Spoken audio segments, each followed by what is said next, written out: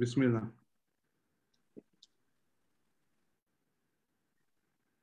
Assalamu alaikum wa rahmatullahi wa barakatuh. Welcome to 3 Shots of Espresso, our weekly podcast every Thursday night. Tonight, inshallah, we will be looking at the topic of mental health, a very important and relevant topic right now within our society, something that hasn't been acknowledged for many, many years, but has been existing throughout time.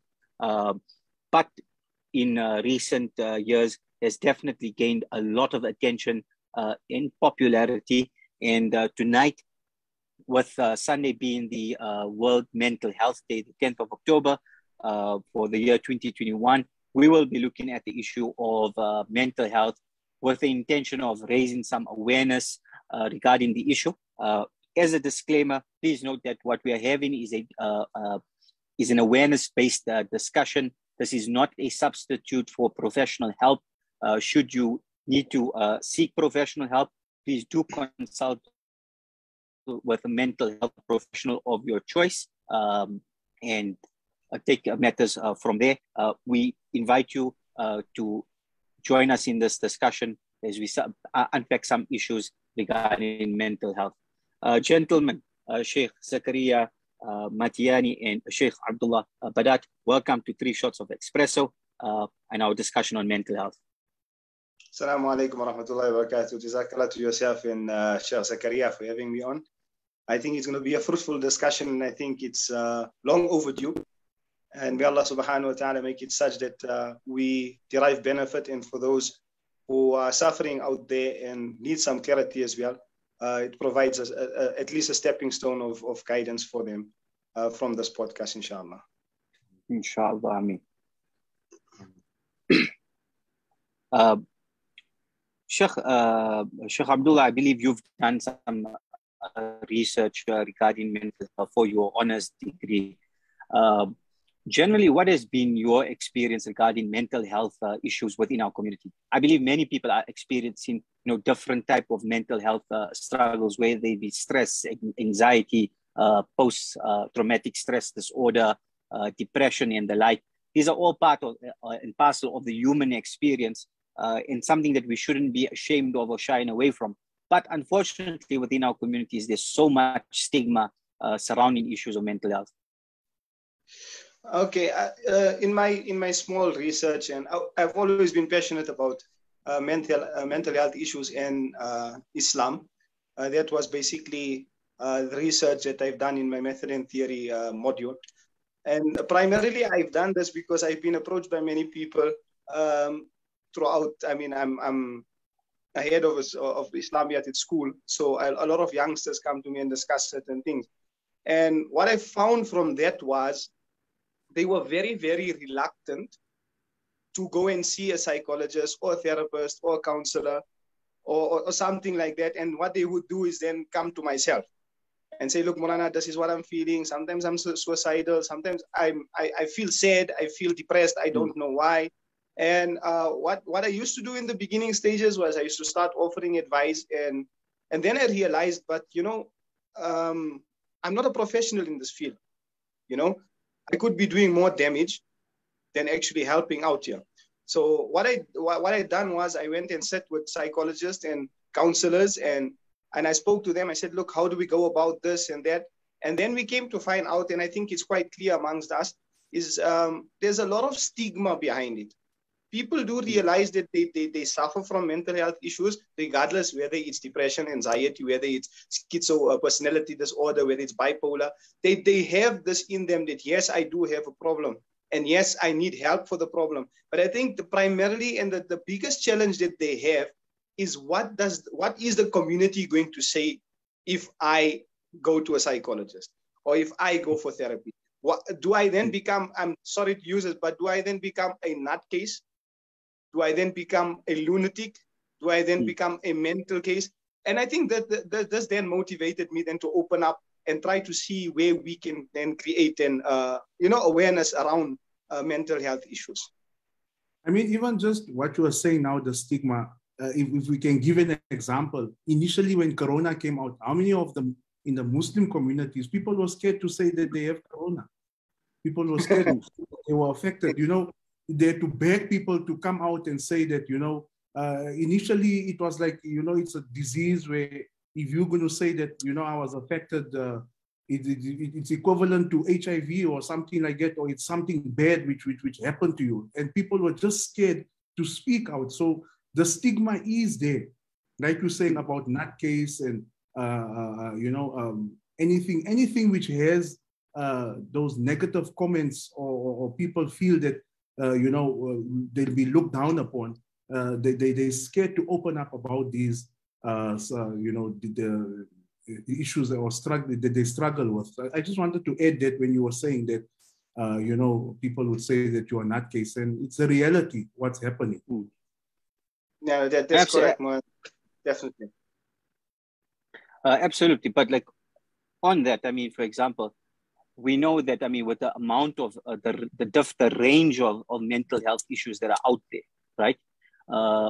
No two issues can be the same. No two people's experience of even one, let's say, a similar diagnosis or the same diagnosis by a professional, it should be done by a professional, could be the same, But just like, for example, in preparation for this podcast, and this is an interest of mine, so reading into Islamic psychology, Islamic psychotherapy, I spoke to some psychologists and I asked them, how do you feel about this in terms of our community? And one of them said, just like you're going to go to let's say a GP to treat a flu or a cough or something of the sort, there's absolutely nothing wrong with checking in with a mental health professional, regarding how you're feeling and how you're doing and the challenges that you're facing in life. But unfortunately, in a world that's basically dominated by Instagram filters, likes and retweets, everyone has to live a perfect little life. And if there's any like cracks in the wall, our entire existence basically falls apart because we're all supposed to be some version of like, pretty and perfect. But reality isn't like that. We are, how can I say, flawed beings that are fragile. This is how God created us. And as such, for example, seeking the right amount of, let's say, treatment or the right types of treatment, starting off there, there's absolutely nothing wrong. And I always, say, why does somebody need to know whether I'm going to a psychologist or a counselor? Why does it need to be, for example, branded and displayed and advertised? It can be a very private and personal thing. Correct. Why does somebody need to know that? But you see, Brother Anwar, you see, I think, and when I looked into this thing and I thought about it, look, if you look at it from a logical point of view, right? Like if we just apply our logic and leave everything else aside, it makes no sense for it to have stigma. If you look at it from a logical point of view, right? And why I say that, say for an example, you have a person who's a diabetic, right? And now this person is a diabetic. So obviously, if there's medical doctors or psychologists listening, I hope that they comment on it because they could help us when we make mistakes. But just from a small understanding is that a lot of the times the pancreas in the body is responsible for releasing insulin. So when that function of the body doesn't work correctly, then obviously it needs to be substituted. So you have to take insulin. And people will not feel anything by going to a doctor and saying, look, I'm a diabetic, I need to be on my medication. In fact, before the medication gets done, they're waiting in a line at the pharmacy because they know the repercussions that if I do not take it, my sugar could go high, could go low, I could end up in a coma. So if you look at it from even from mental issues, perhaps you might have a chemical imbalance. And it's the same like you taking that insulin just to replace the body and to bring it to its levels. So you're taking something in just to basically balance your either it's your dopamine or whatever it is in the brain. So from a logical point of view, it shouldn't be a stigma. That's the one side.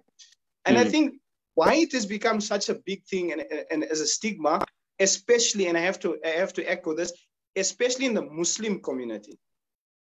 Your geographic location is going to play a very big role in this.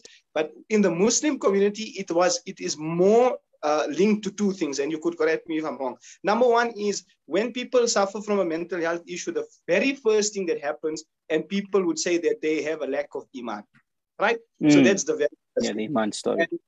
right. That's like, like, brother, you're not reading enough salah, your wudu is not correct. So I think you were a little bit not okay upstairs, right? So that's the very first thing that I've noticed, is that when this happens in a Muslim community, that's the first thing they go to. Or the second thing, unfortunately, and it's a really big unfortunate, is that this person is suffering from jadoo or a jinn, right? So like, even if you look at like schizophrenia is very, very close to jinn possession. And it's oftenly, I think it's mistaken for a jinn possession. So I think that's where the problem actually stems from, is not actually us recognizing that the normal thing to have a mental health issue. It's a normal thing like a person with hypertension. But I think the persona and the ripple effect that we've created around the entire idea of mental health issues, I think that's why people actually suffer in silence. I don't know if that's making sense what I'm saying. That is in fact, that is one of the things that I put up, where it's also in the Muslim community and also amongst culture. Culture plays a big role, So in culture of somebody with a mental illness, people will be like, hey, they did some black magic on him, or he's possessed, or something like that, And the other is obviously, like you said, and this is a big discussion amongst Muslim psychologists, especially, that it's attributed to you're not reading enough Quran, or you're not religious enough, or you need to make more adhkar, and not knowing that even Abu Zayd Al-Balkhi, he broke up, he brought different types of diagnosis for mental health. So, for example, he said that sometimes he broke it up. So he spoke about endogenous and exogenous, which is endogenous is internal. So sometimes biological, or sometimes, a genetic way, these problems come, and it's caused internally, by some, for some reason, or environmental or reactionary, or something which happens, like you losing somebody that you love or whatever. And then he mentions that for the internal, which is intrinsic, he says for that, probably a person would need medication. And then he said for the external, probably a person would need talk therapy.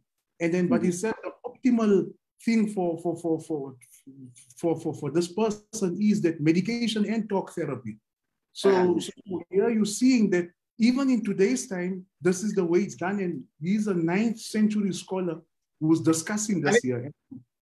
Just to interject, Sheikh Zakariyyah, in fact, I just don't know how far we actually drifted, because in mental health and OCD and all those things, Muslims were actually the pioneers of it, because in Baghdad, already 70 years after Hijrah, we had the first mental health clinic. And it's just, it's so different. How we moved from there to where we are at the moment. And so on the point, if I may come in here, gentlemen, we're speaking about Abu Zayd al-Balkhi, we're speaking about the institutions that we had in Baghdad, almost within the 7th century, right? Islam has had a very long association with treating basically mental health disorders, right? So, for example, even Abu Hamid al-Ghazali, rahimahullah, Imam al-Ghazali, right? The great faqih, the great spiritual master, he acknowledges mental health issues. Abu Zayd al-Balkhi, his theories, for example, are still relevant today. So the Muslim contribution to this field was phenomenal. Some of the research and readings that we've been doing, and there's someone that all three of us would be familiar with, is Sheikha Dr. Rania Awaad, currently based in the States at Stanford University, right? An alima, a psychiatrist, PhD level lecturer, and someone who's really, reviving, let's say, Muslim interest in mental health issues. And, with the research that she brings to the fore, like her and her teacher, Dr. Malik Badri, along with people like Dr. Abdullah Rothman, and there's quite a few others as well, right? Showing that, showing basically that we've had a long association with this field. We've contributed to this field. There's nothing to be ashamed about and embarrassed about. And then we should be at the forefront again. And when people within our communities are experiencing, basically the ups and downs of life, there is nothing wrong with basically taking the proactive step, taking charge of the situation and sitting down with basically a qualified professional to work through your issues in whatever form of therapy the professional has outlined for you. And obviously that must be done by a professional. But some of the things that Muslims were involved in, one, we talked about talk therapy, sitting and talking with a counselor, similar like how we would do today. We spoke about the idea of medication, similar to how a psychiatrist would maybe treat the patient between a mixture of talk therapy and medication. What's interesting also was that in our Bemaristan, or these mental health institutions, firstly, they were not built on the outside of cities, or let's say settlements. They were part and parcel of the city, not to ostracize basically people who were working through issues. And the therapy was very holistic. So it was a mixture between, ibadah, adhkar, speaking with a medical professional who obviously held an Islamic worldview. They even looked at things like, let's say, music therapy. May sound controversial, but music does have an effect on the brain and on human emotions. They looked at issues like this here. But all we would say is that, mashallah, so-and-so has low iman, they need to make more dhikr. Dhikr is beautiful, but you need to tie your camel and trust in Allah. Here you need to trust in Allah with your dhikr and also speak to your psychologist or psychiatrist. I just have to come in here. I just appreciate the point that you made, is that, it's always affiliated to just go and make adhkar, And when I spoke to my students about this thing not too long ago, and they asked me what's my position with regards to mental health issues in Islam, and I had to break it down and say, the word mental health is too broad and the word Islam is too broad also.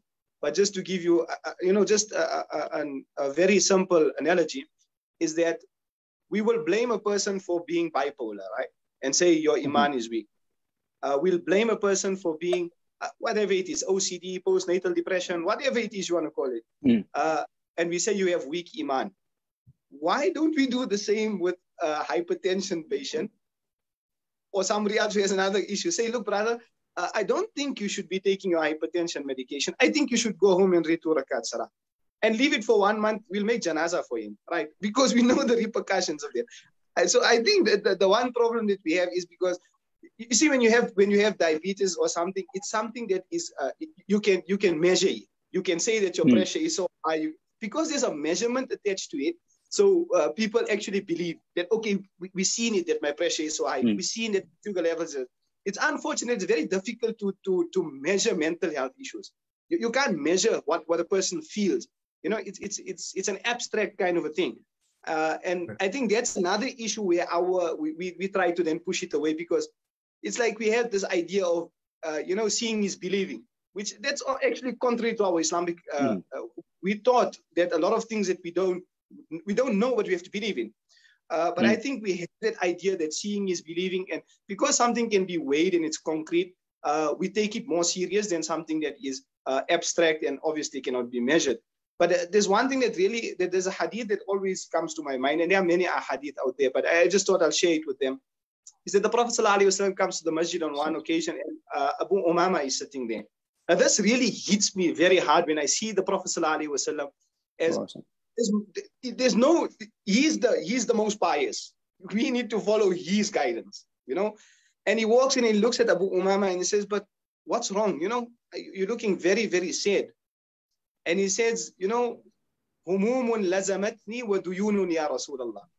He says, I'm feeling anxiety, and I'm basically enveloped in anxiety because I have this huge debt that I need to pay. Now the Prophet didn't say, "Astaghfirullah, Abu Umama, you feel anxious. You're feeling depressed. I think there's a problem with your iman." No, the Prophet took him and said, "Okay, I understand what's going on here. But let me give you something. And the Prophet gives him that dua, you know, Allahumma inni a'udhu bika min al-hammi wal-huzni wal-'ajzi wal-kasli, you know, the dua, ghalabati dayni wa qahri rijal. But when I see that approach of the Prophet ﷺ, even to a mental health issue, to something which is abstract, so some anxiety, something which you cannot measure, and yet the Prophet ﷺ was so diplomatic, was so accommodating of it. I think it really baffles me that we can't have the same tolerance to a certain level. And one of the things that I found amazing also is while reading through Abu Zayd Balkhi's, one of the things that he said, and this is amazing. So he breaks down this whole,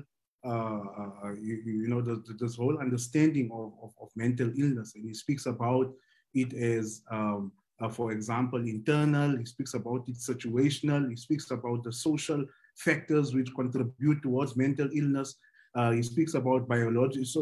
And in today's time, obviously, like Dr. Rania was saying, when he speaks about internal, it could be as biological. When he speaks about situational, it could be psychological. And when he speaks about social factors, it's social, the social origins.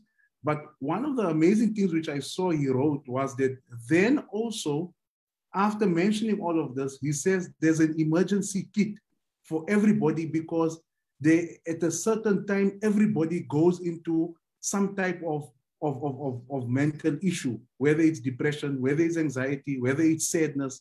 Nobody is immune to going into some type of disorder. And he says the emergency kit, which he stresses on, after mentioning all of this, and then he says, is for a person to recite his day, to have a wird. And a wird here means to have a system in your life of certain recitations which you recite daily.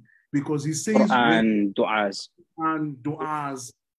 you know, especially, and one of the things that I always encourage also, and this is something which I also would love to fully implement in myself. And you see this, what the Habaib, the scholars of Yemen, and their close connection with adhkar, with du'as, with prayers that you recite after Fajr. And they have so much of meaning in them, like just the one, Bismillahi alladhi la yadurru ma'asmihi shay'un fil ardi wala fis sama. You know, in the name of Allah, nothing can harm you except when you take the name of Allah, nothing can harm you. You know, and He's the greatest. You know, so the meaning of these du'as that Nabi Sallallahu Alaihi Wasallam has taught us, Abu Zayd al-Balkhi says that when a person, whether it's during the day or whatever, and he's about to internally or externally experience some type of anxiety or something, these emergency adhkar will then kick in and almost stabilize him and be of assistance. So he's saying that that is also a solution, but then he speaks of these other symptoms also and says that, you know, so carry on with your adhkar, but there is medication also that needs to be taken. There is talk therapy that needs to be done. There is somebody that you need to go and discuss your issues with. It's not only that it is matters of spirituality or reciting Quran or making dua. So even, you know, this is something which we need to realize. And in fact, on Facebook, when I posted the program, I hope one of the and this is good. We discuss and one of the things he mentioned was that you know, suicide, for example, is very low amongst the Muslims because Muslims know it's forbidden. And I said, this is the reason why we need to discuss these issues, because many people think that, you know, because I'm Muslim, you know, we're immune to all of this. But yet in the Muslim community, suicide is happening. It's real. Absolutely. It's real. But on that point, we, because of the obviously the forbiddenness of suicide, something being haram, right? So it's obviously something that people, let's say, family of a person that commits suicide, friends and so forth, right? We all will be ashamed of it, right? So it's something that we try to cover and we try to hide. Yes, right? It is haram. There is no justification for it. Our lives are not our own. They belong to Allah. We belong to Allah. There's no discussion about that. But the fact is that people in our community, one, are having suicidal thoughts, right? Two, they may, let's say, be cases of attempted suicide, right? A case of attempted suicide where basically the suicide, basically the attempt doesn't work out. Most of the time, it's what? A cry for help, right? And then sometimes, unfortunately, well, unfortunately, very unfortunately, the people are successful in their attempts, right? And when it happens, then afterwards, you know, there's this, oh my God, if only we knew this person was going through this, then why didn't he talk? Why didn't he talk? Why didn't she talk?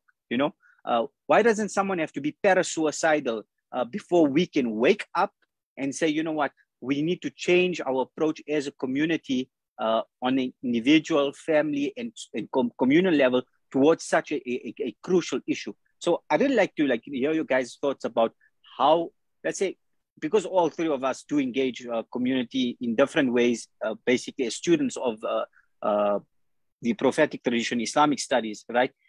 What should be our attitude when basically people come to us and they open up, you know, I'm facing X, Y, and Z. What do you guys think should be, like, let's say, the appropriate, responsible way of engagement when they open up to us about such issues? I think so. I'll make a small point, and then I'll give it over to Badat to stress on.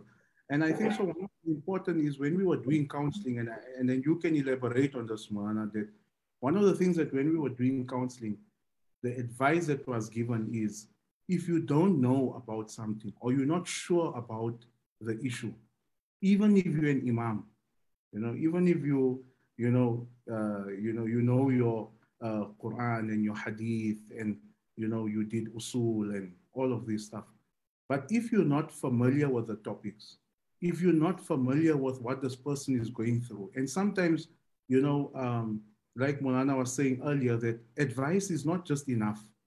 You need to know when to give advice, and you need to know when to draw the line and say that, look, let me somebody else. And there's many times where cases come to myself also at the masjid, and I realize that, you know what, I need to draw the line here, and I'll say, brother, you know what, or sister, let me find out, let me see what can be done about this here, or who to contact, and I'll get back to you. There's nothing wrong in you not answering every issue that comes to you. And especially, I'm just saying this as from a scholar point of view, or an imam, or a person who's dealing with the community. Make sure that when somebody comes with these type of, especially if somebody is saying they're contemplating suicide, or somebody is saying that, you know, they constantly, you know, they constantly feeling like they just want to take their life. It's important for you to really understand your steps that you're going to take in terms of understanding where this person is coming from.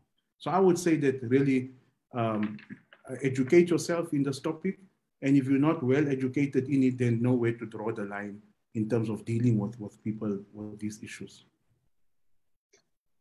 Sheikh Zakariyyah, I really I second you on that 100%. In my experience, what I've learned is when these people or somebody with a mental health issue or having suicidal thoughts or whatever the case may be, sometimes we don't know exactly what the problem is. They don't want to be told, you know, don't worry, don't be sad, don't cry. They don't want to be told these things because that's the way they feel. And I found that the easiest way just to calm them in the initial stages is to just sit, listen, regardless of what they say, regardless of how funny it sounds to you or how stupid it sounds to you, or to you it looks like a small problem. Well, that's a small problem for you. For him, it's a major issue, right? And just tell me more. That's all that I say. Tell me more. Because now they feel that, okay, somebody is actually listening. A lot of people think I'm talking nonsense, but this person actually is asking me to tell them more. And the best advice you then can give a person after this, and I promise you, is to tell them to get professional help. Because myself, if you ask me about Quran and you ask me about Hadith, I will feel comfortable to sit and say, okay, let's discuss. But if you're going to ask me about mental health issues and all these things, it's not my profession. Look, I'm passionate about it, yes. I read a lot about it, yes. Am I licensed, a licensed psychologist? No. Am I a licensed GP? No, that's not my jurisdiction. I can advise you, and the best advice I can give you is, look, I need you to go and seek professional help. And I think as ulama, as people, we have to have a psychologist on speed dial, where we can refer and look, you have a psychologist, you're working in a community, you know that you have issues, and a lot of those issues are also going to be mental health issues. So you need to have somebody who's willing to work with you as well as a community, because sometimes the people come to you first. They don't go to a psychologist. They come to you, and on your referral, they're like, oh, Monana said I should go. And then they take the step. And I mean, it's more about just letting people become aware of it, because there's so many homes that people will live for 20, 30 years. They live their entire lives in this sad state and in this broken state because of the stigma behind it. People will then, I mean, there's husbands who will beat their wives up and conveniently just say, no, at that moment I was possessed by a jinn. And then she has to just say, okay, let's forego those things. It's like a loophole for to vent his anger or his issues that he has. I mean, the main thing is I hope that people, and I hope the Muslim community can wake up before it's too late. I think that, like Anwar mentioned before, like people are suicidal. Have we not contributed to that? I mean, we are equally guilty because we have contributed to that. People don't want to go and see mental, they don't want to go there because of what we have put out to them, and I mean, there's an entire year in history of the Prophet ﷺ known as Amul Huzn, the year of sadness. I mean, sadness is something, again, I'm saying it's abstract. It's not something concrete, but there's a notion that there's an idea behind it. I mean, you go into the history of the Anbiya, Yaqub alayhi salam, وَبْيَضَّتْ عَيْنَاهُ مِنَ الْحُزْنِ وَكَذِيمٌ. I mean, he became blind because of sadness, and yet Allah quotes him in the Quran, and Allah doesn't rebuke him for that, because it's an emotion. I've been separated from my son. The same with the Prophet ﷺ. When his son Ibrahim passed away, he started crying. Sahaba said, وَأَنْتَ يَا رَسُولَ اللَّهِ. You also, Prophet, you're crying. He says, الْعَيْنُ تَدْمَعْ. The eyes will surely tear. وَالْقَلْبُ يَحْزُنُ. And the heart will feel pain. وَالْقَلْبُ يَحْزُنُ. The heart will feel the sadness. وَلَا نَقُولُ إِلَّا مَا يَرْضَى رَبُّنَا. But we shouldn't say things except that is pleasing to our Allah. So I think, like we're having this podcast, alhamdulillah, I hope that it will open up for many other people. But I think that it has to be more focal. We have to get ulama to prepare good lectures on it on a Friday Jummah as well. So when they're speaking to people on Jummah, you never know, there could be a 30% of people in that masjid that has mental health issues. And coming from a leader of the community, they could say, we thought this thing was wrong all the years. And you could be helping those people silently. They might not come and take your hand and shake your hand and say, you helped me, but you might have opened something for the next person. So I think it's just about this awareness, really. Absolutely. Before you go on, just mentioning when you said وَبْيَضَّتْ عَيْنَاهُ مِنَ الْحُزْنِ, I was reading, and one of the things that I came across, that on وَبْيَضَّتْ عَيْنَاهُ, when his eyes became white from, this was not because of, this was because when they gave him the news of Binyamin, he actually, this وَبْيَضَّتْ عَيْنَاهُ was because he started thinking of Yusuf. And yet they're giving him the news of Binyamin. So it was an external, something else which increased the sadness. Existing pain and trauma. Existing pain and trauma. And that's why Allah, and that's why Allah uses the two words, إِنَّمَا أَشْكُ بَثِّي وَحُزْنِي إِلَى اللَّهِ. They both mean sadness, but one is like an old sadness, and the other one is now, you could maybe interpret it to mean like, when you have post-traumatic stress, something new happens and an old incident is now revived, that old wound is actually scratched open. It's triggered again. And Mulana, the second point you mentioned, and then Anwar can take over, it's such a, mashallah, it's such a topic, subhanallah. When you were saying that, just listening, in fact, last week, I had a beautiful couple come to me, and one of them had extremely horrible experiences as a child, which was now, overtaking this person's, and some of the things were really extreme. And I was just listening. And I said to them, you know what, as a scholar, this is not, I'm going to recommend that you do some type of, get some type of psychological help, because it's very important that you'll do this. Subhanallah, this morning, the spouse phoned me and said, Mulana, we're going for our first session, please make dua. And this is what you say.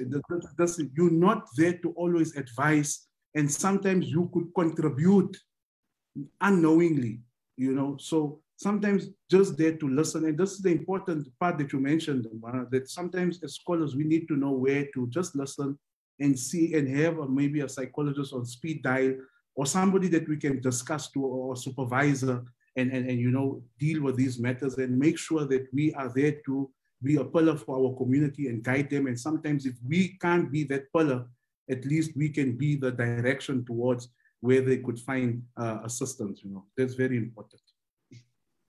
I love how you put it. You know, both of you, the idea that, like, let's say, for example, one, you know, speaking from our perspective as students, basically, of Islamic sciences, working with our communities. One is that from the member and the different platforms that we have, let's talk about this issue. Let's remove the stigma, right? Two is that we can't solve everyone's problems, but we are going to point in the direction of people that should be better equipped, professional people that should be able to do this. For the Muslim community needs to keep in mind is that we have an entire civilizational tradition. Part of that civilizational tradition of Islam was basically working with mental health issues. We don't only have to resort to basically a Western secular approach towards dealing with mental health, right? And right now we're going through a revival of, like, let's say, Islamic mental health therapy. And it's a beautiful thing to see, because this is something part and parcel of our civilization, our body of knowledge that was maybe, let's say, lost and swept under the carpet for a while. So it's beautiful to see it all being revived. And I feel that, you know, I always make dua for the people that are involved in this kind of work, reviving this part of knowledge. But when we speak to our communities, when we speak to our family and our friends about it, I think when we make it normal, trying to remove the stigma, we're also going to face some challenges seeing the way how people are programmed, because we program to, you know, that if somebody says, I think you need to see a psychologist or counselor or you know, or psychiatrist, oh yeah, you think I'm nuts, you think, you know, yeah, I'm using the words, you think I'm mad, I'm incapable as a human being, right? You know, that we, in one statement, but just by one recommendation, coming from a place of concern and you know, of deep mercy, that we writing off the person's entire existence. That's not the case, you know. And it's unfortunate sometimes that even highly educated people, when they given the best of advice, they don't respond well. But then there's people also who, you know, respond very well to it because they see that it's coming from a place of goodness. I'll give you an example. There's somebody I know, a very high performing individual, right? You know, just going through life experienced some challenges, but they were proactive. They were willing to recognize that, you know, whatever they're experiencing is not just, you know, like, let's say, something that their GP can solve. That there are possibly deeper issues. So when they were advised, you know, maybe just take a try, go have a chat with a psychologist, you know, a little friendly half-an-hour chat, right? Over a period, let's say, in that one session, as let's say the session played out, they unearthed certain issues and they realized, you know, we need to take this more seriously. They ended up seeing a psychologist, but because they were so, I can say, committed to the process, very, very sincerely, within a short period of time, their anxiety issues were pretty much, I would say, resolved and they're back on track, you know. And I've had other experiences like that with people who took, you know, the proactive step to say, you know what, there is something here, there's something troubling me. I can't be running around in my mind every night, missing sleep, unable to eat, unable to function, unable to interact with the rest of society. I need to do something about this as, let's say, as a someone aspiring to live a productive and good life. And those who took the steps I think some of them have made some good progress. I think you guys have had experience with that as well. So there's absolutely nothing wrong. The more we speak about it, the more we can remove stigma.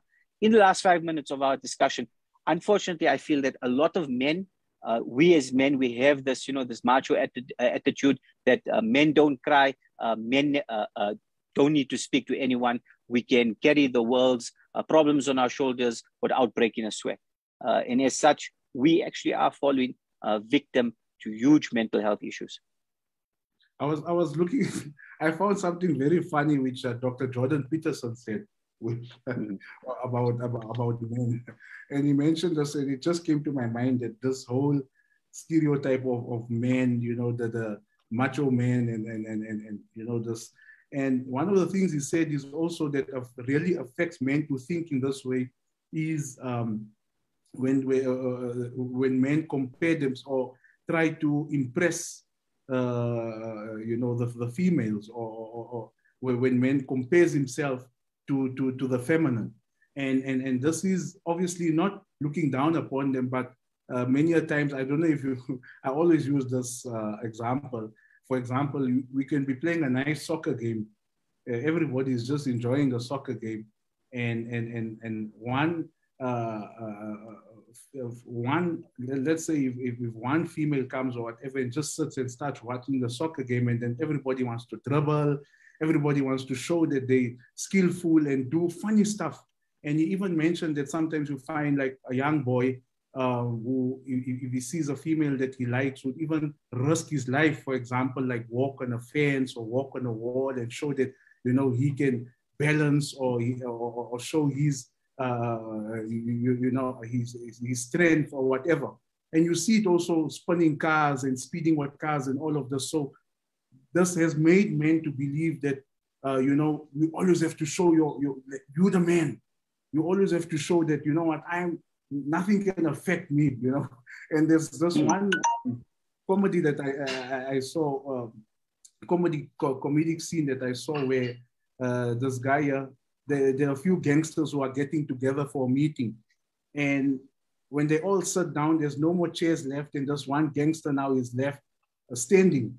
And he just stands like this here, and the leader of the gangster says to the other, get him a chair. And he's like, no, don't worry, I'll just stand over here. So they say, but you can't sit down, He's like, no, I'll just stand. I don't need to sit down. And now he's trying to show his manhood. So I think so this is also, it contributes towards how we think a man should be. And this is the problem that we find. I remember that when we opened up the men's counseling at the Jamia, this was one of the things that we were trying to get for men. Men do, for example, men do cry. Men do speak about the issues and problems, and you're not a weak a man to go through any of these issues. And I think so we need to make this palatable, and we need to make it something which is normal for a man to speak about some of the things that he is going through, or some of the issues that he's going through, So this is from my side. I think so we need to work towards, even if it's using the platform of Juma, or using the Mimbar as a platform, using giving the Prophet ﷺ himself as a person who, look at the Prophet, for example, he also went through the sadness, and he also went through this, yet he held his son. The Sahaba, literally, the Sahaba, in their minds, before they asked him, "Wa anta ya Rasulullah," which means that they also thought that men don't cry, that they have to be the strong individual. And when they saw the Prophet ﷺ crying, Imam Qurtubi says, وَبْيَضَّتْ عَيْنَاهُ مِنَ الْحُزْنِ. The min is pointing that from sadness, this whole verse, that his eyes became white, literally only because of sadness. That, it shows that, men do have a soft side and a fragile side. And you need to, if you're going through these problems, there's nothing wrong as a man to speak with other men, or to go and see somebody that is qualified in the field and discuss this issue. Definitely, Brother Zakariyyah, very, very well said. And just on a lighter note, you know, we're speaking about how men show off and try to be the macho man. You know, the brain is a very, very powerful tool. Very, very powerful. From the day you're born until the day you die, it doesn't stop working, except for 2 occasions. When a man is in love or is about to take an exam, then the brain fails to work. Right?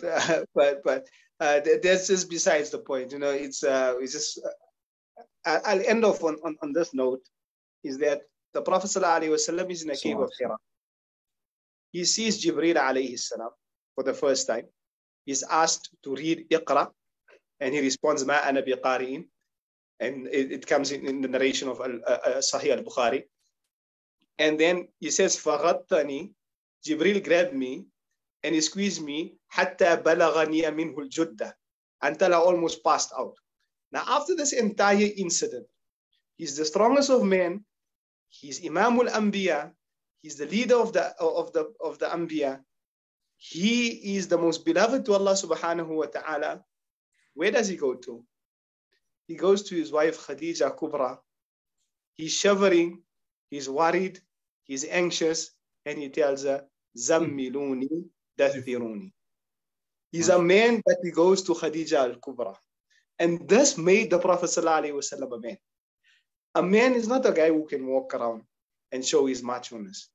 I believe if a man has an issue and he can own up to it and say, I want to be a better man because I have this issue and I get that help, that is a true man. Because manhood is not just me and what I can do and who I can push around. You're not strong if you can do that. Because I believe the biggest challenges and the biggest fears that we have is within our own selves. And once we can conquer those things, then we can help others heal. If we cannot conquer ourselves, and you know, Allah asks you this question, وَفِي أَنفُسِكُمْ أَفَلَا تُبْصِرُونَ. Within yourselves, don't you ponder? And that sometimes we don't have that self-reflection. And we feel that we are men, but I ask so many of my friends and I ask so many of my students, tell me who you are. Without your degree, without your family name, without your money, without your cell phone, nothing. Who are you? And tell it to me in less than 10 words. If you cannot do that, you haven't figured yourself out. So may Allah subhanahu wa ta'ala give us understanding. I thank you guys for having me on here tonight. And it was really, really good chatting with you, Brother Anwar and Sheikh Zakariyyah Matiyani. It was really awesome. I hope this goes far. May Allah subhanahu wa ta'ala take us all from strength to strength. Brother Anwar, you got the last 3 minutes. Shukran so much. That was very, very, very well said. All I would like to say in conclusion, firstly, thank you to you both. This was an exciting discussion, lots to unpack. It's one that we need to continue to unpack. Whoever was watching, listening, or will watch, will listen, please do remember this is not a substitute for seeing a professional, for consulting with professional help. It's not a substitute for you being a more compassionate and reasonable human being when others come to you and they open up about different challenges that they're facing. You know, please be responsible. We will post along with when we do upload this video. Naturally, we do like, you know, to recommend things for further reading, for further watching, for further listening. So we will post certain links to things, you know, to unpack this issue further. And let's remove the stigma as a community. And just like how flus and sugar diabetes, we use that example quite often in tonight's chat, right, have become common, and we deal with it in a common way, and we don't stigmatize people who are facing different challenges. We can deal with them in the same way, because ultimately all of us in life will face different mental health issues at some time or the other. And we pray to Allah subhanahu wa ta'ala that while we trust in Him, we also take the necessary steps. Shukran jazilan. Assalamu alaikum wa rahmatullahi wa barakatuh.